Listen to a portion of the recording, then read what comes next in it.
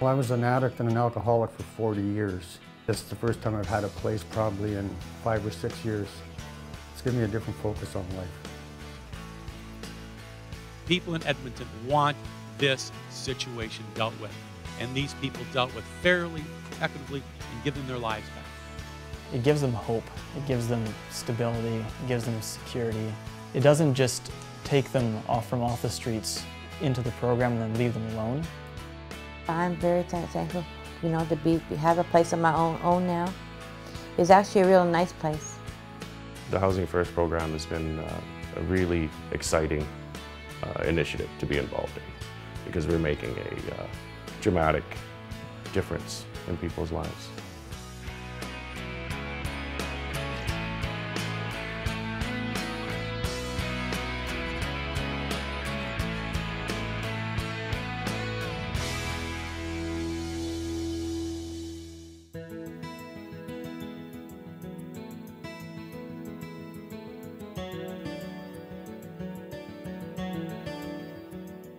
We launched the plan just over a year ago, and we thought we had some pretty lofty targets, and yet here we are just over a year later, and we've far exceeded those targets.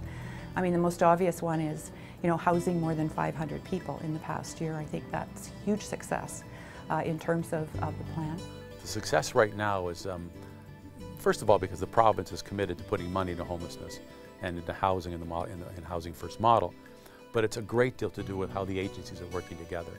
And when people cooperate, you accomplish a lot more. So we hope that this tremendous level of cooperation will continue. We can work together, and I think at the end of the day, we can reach our goal. We hope sooner than 10 years, but for sure within the 10-year period. We're very fortunate to have some members of the housing sector who've been very progressive. You know, we've got organizations that have outreach teams that are changing the way they do outreach. The Housing First philosophy centers around getting individuals housed in market housing, supporting them so that they can maintain tenancy and gain independence in their lives. We don't just move them in and then leave them alone and say, have fun, hope you enjoy your life, see you later. Because depending on people's circumstances, they may not have lived inside for years. That's where the support program comes in. And if necessary, take them grocery shopping or going over a budget with them or connecting them to the programs and resources that are relevant. I like to say we treat the homelessness by providing a home, and then we treat other conditions that the client may have.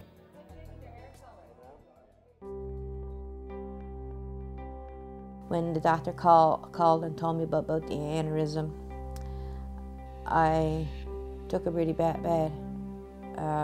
I didn't know what to expect. I was terrified. I ended up with having to leave my job, not being able to pay the rent. We were evicted from our premises. I had no family around where I can go stay. So we ended up on the street. Well, when I met Doris, she was receiving inadequate income. She had very little access to the services that she needed. If I didn't find out about this program, I'd probably be found somewhere in a gutter. My life has changed dramatically. I'm getting help from neighbors for my brain injury, for speech. I'm getting help with the city to find my way around again because nothing is familiar anymore. I'm also getting help through the Bull Street Community Center. They are the best. Because without them, you know, I wouldn't be here either. So I had them to thank for being here. The Housing First is an amazing program that's helped a lot of people off the streets get into housing. What shows that the program is effective is that people are willing to change and they use the program to have positive change. The program, it kept me off the street, and it gave me enough time to get some clean time so I could start thinking clearly. Well, I was an addict and an alcoholic for 40 years. And just about 18 months now since I got involved with the YMCA, I've quit. Before I wound up in the YMCA, I wasn't going anyplace. Like, I went to a doctor and she told me if I spent another winter outside, I wouldn't make it. He's reconnected with his family, he's contacted all his debtors, he's restarted his child support payments, He's looked at options for going back to work. Now that I have a home, I feel like I have something now.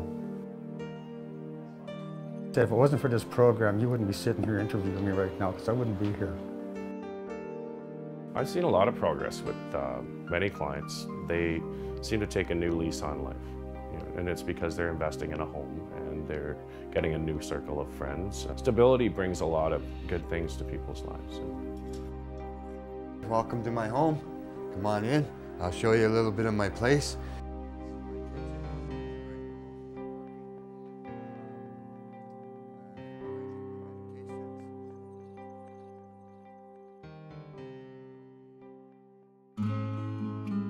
How's my life changed? I'm 40, 50 pounds heavier. I have teeth. I have a beautiful fiance. I have 2 beautiful dogs. I have a bird. I have a beautiful condo. I love my life. I will never go back. I work at a place called Homeward Trust. It's for people from the street. These people find jobs for you, and they make you interact back with the public or learn how to work again. Very much. Hi, thank you. My plans for the future are to grow old with my fiance, to continue having a relationship with my mother before she passes away. Just to have family. It's all about is family. It's just the way life's supposed to be. Thank you very much from the bottom of my heart. Very much appreciated. Okay, have a good day. And I've lost 20 years of my life.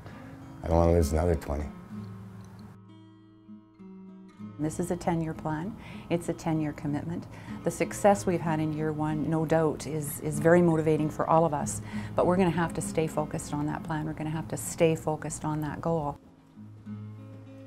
Funding Housing First means that you fund stories like Bill's story, that you're funding real people with real lives and real faces who are making positive changes in their life. For me, this program has saved my life. It has, bottom line, that's what it's done.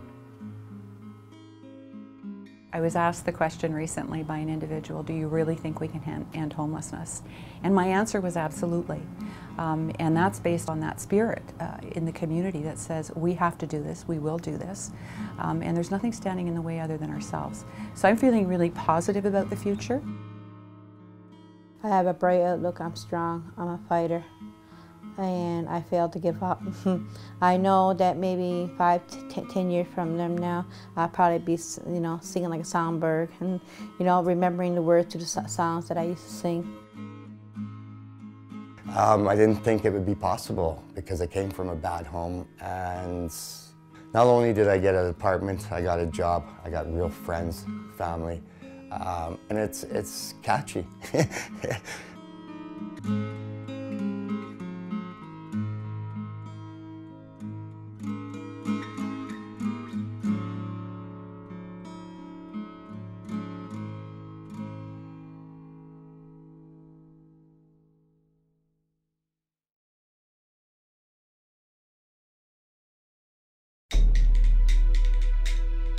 We're gonna have to ask you to move. I'm really sorry we've tried.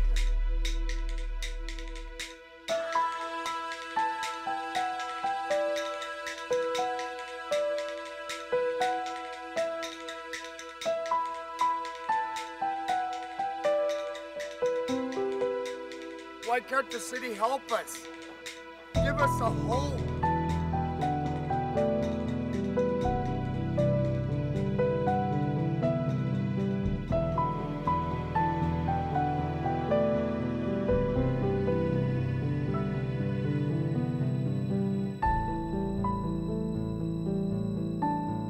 People in Edmonton want this situation dealt with, and these people dealt with fairly, equitably, and give them their lives back.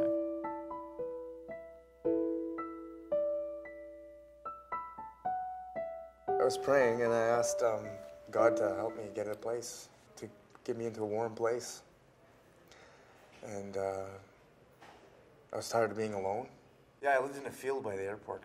Yeah, I slept in the middle of the field. It was a bad place because it's really windy there, and I got buried by the snow. And I got frostbite on my heel this past year, and they had to cut a chunk of my heel off because my foot turned black, because my boot froze to my foot. And then next thing you know, I got help from the Bissell Center here, and I moved into their group home. And then like a couple weeks later, I found a girlfriend. It was really weird. It's like a miracle. Thank God I have a place to live now. I'm so happy with that. We believe we can end homelessness, not just manage it. No more soup kitchens and shelters. One of the reasons I'm optimistic is we have such strong support from our leadership, right from our mayor, right through the whole leadership committee. We had 800 people that took part in the consultation sessions, and so I think there's a real will to solve this issue in Edmonton. There is a much greater chance of success because you have a variety of perspectives coming together, and all of us have a commitment to see something happen. If you have a small group of community agencies get together and say, we want to make a difference, well, that's nice. We can make a difference on our own level. But when you add the business and the politicians at the table, absolutely a tremendous chance in increasing the chances of success. No doubt in my mind. The Premier has put into place a homeless task force, and we're liaisoning with them, and they, we hope, will be the funding agent for this process. But, you know, it's all of our responsibilities. It's easy to say that it's your fault or my fault, but it's all of us who are in this together. I think most people see a homeless person on the street and think, well, you know, it may be very sad, and they might wish that something could be done to help a person who is without a home. But I don't think they realize how much it costs us, and I think that has been a surprise to all of us. It costs at least $100,000 per homeless person on the street to society, and we know we can house them for around $35,000 to $40,000 per year. So there is a big economic incentive. You know, when you think of the cost of someone in a shelter for a year, that's $40,000. 1 out of every 5 calls to our emergency management services is a person who's homeless. And one of the ones that I found actually quite staggering was the length of hospital stay. The average stay is about 9 days a year. But for a homeless person that requires hospital care, the average is 66 days a year. So just think of the cost of that to society. Well, I've worked at the Royal Attic, which is an inner city emergency department. One major problem is homelessness. When you don't have anywhere to go, if you're hungry or you have no place to sleep, many people end up in a hospital emergency department. That's a place some of them call home. One person I recall has visited us 750 times, many times by ambulance. Many of the people who are on the streets have severe mental health issues, be it schizophrenia or depression. If you don't have a home, you don't have a place to keep your medication. I've seen hundreds of patients who are on the streets. They lose their medications, or they lose insight, or someone steals their medications. But when you have a home, you have a place to keep them, you have a team that's helping you to get you on the right path. When you look at what's happening in the United States, it's all built around this notion of housing first. And what that means is that in order for an individual to be able to deal with a lot of the issues that they have, whether it's a lack of a job, whether it's an addiction problem, whether it's emotional or mental health issues, that one of the first things everybody needs is the stability of a roof over their heads. There are many other cities, particularly in the United States, where they have developed 10-year plans, and they're actually seeing progress. For example, in Portland, the chronic homelessness have been reduced by 70% in 4 years' time. We are doing a lot already. The question is, what can we do that's perhaps more effective, more direct? Perhaps we can apply resources in different ways. Just Place Health and Wellness Center is a drop-in center. We like to service the needs of the homeless. But at the core of what we try to do is run a relationship center and build meaningful relationships with people.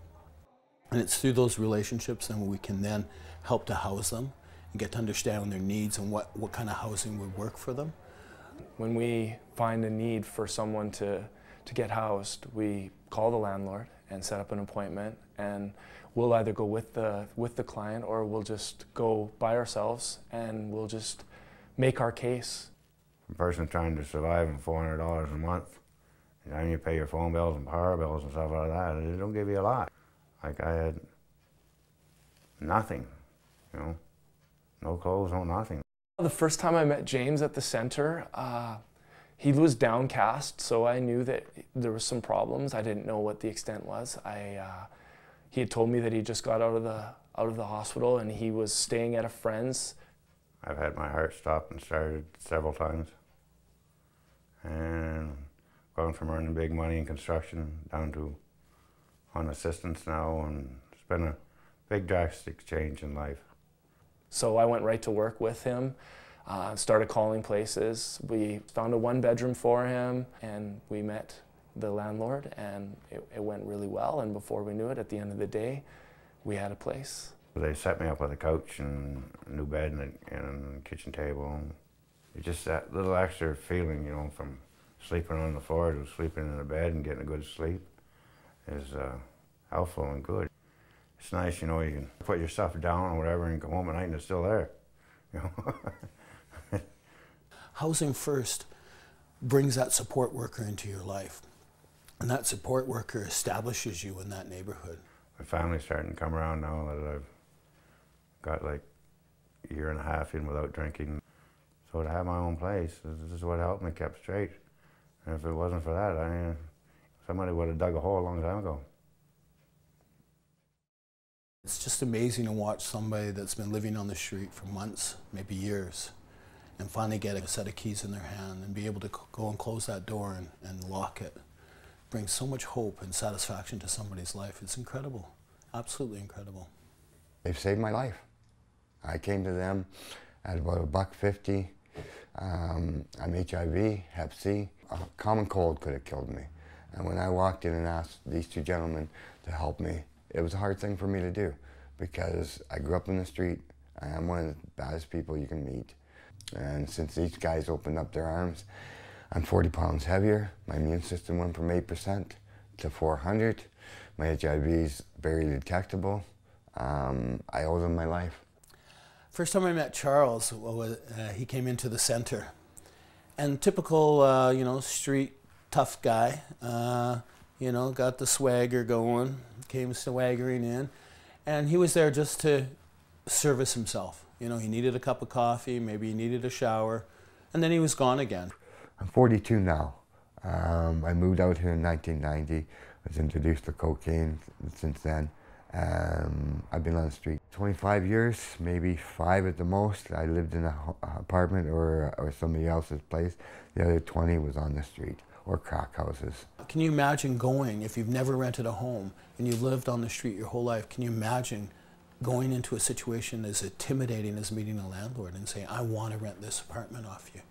And they put a piece of paper in front of you and say, well, great, just fill out this form.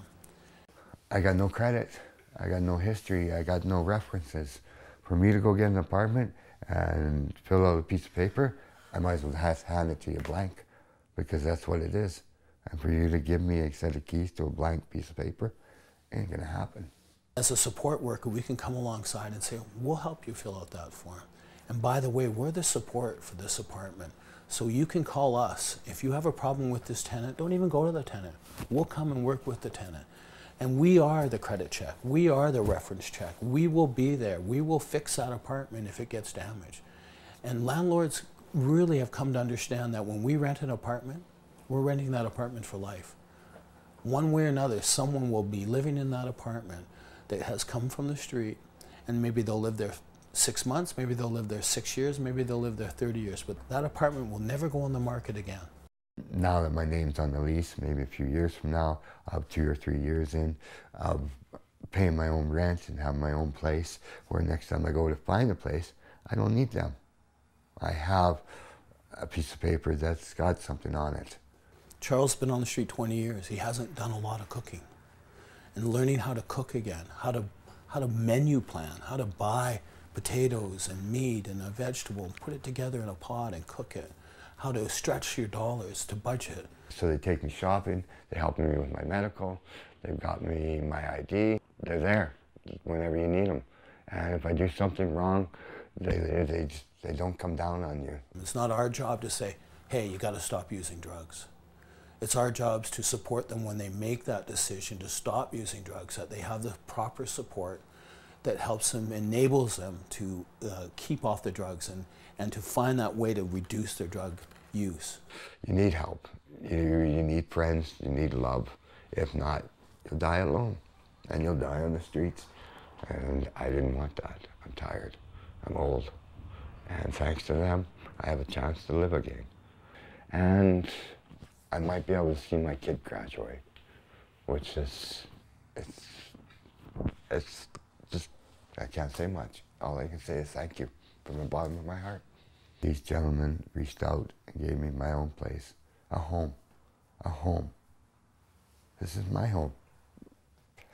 And I owe them thanks. That's all I wanted was my own home, and I got it, finally.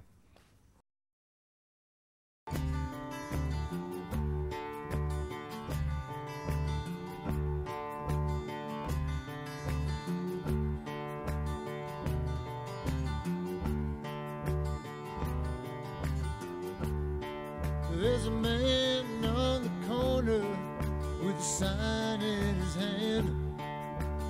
I need money for food tonight. Won't you help me if you can? Help me if you can. See the mother on the street corner turning tricks to pay the rent. You know she's gonna get lucky if she gets out alive again. Can't you get out alive again? Can't you hear them call? Won't you let